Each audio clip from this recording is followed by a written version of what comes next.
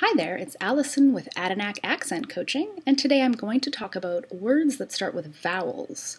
Now, in Canadian conversational English, when you start a word with a vowel, usually you lead into it with something called a glottal stop. Now, this is easy to find if you say the word uh-oh, uh-oh. That little pinch in your throat, uh-oh, that's a glottal stop. Your glottis is the space between your vocal folds. So when you pinch your vocal folds together, it cuts off the airflow. So we want to lead into vowel sounds at the beginnings of words with a glottal stop so that our listeners don't hear a Y sound. Now listen carefully.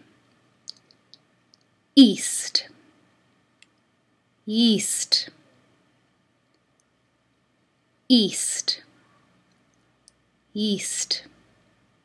It's a subtle difference, but the first east starts with the glottal stop, and the second one just leads into the vowel. Now, if I contrast that glottal stop sound with a vowel sound, you hear the difference. East, yeast, all, y'all, earn, yearn.